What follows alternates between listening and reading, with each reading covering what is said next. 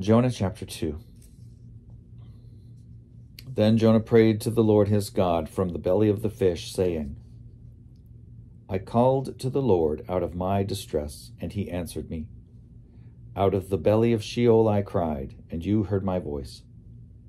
You cast me into the deep, into the heart of the seas, and the flood surrounded me. All your waves and your billows passed over me.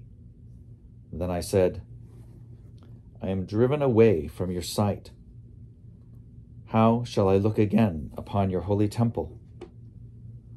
The waters closed in over me. The deep surrounded me.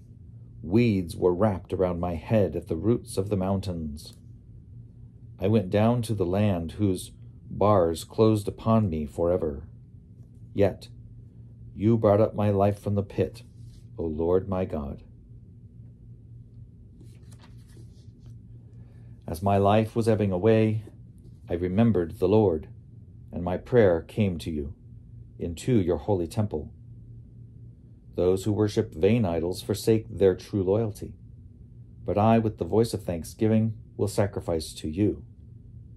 What I have vowed, I will pay. Deliverance belongs to the Lord.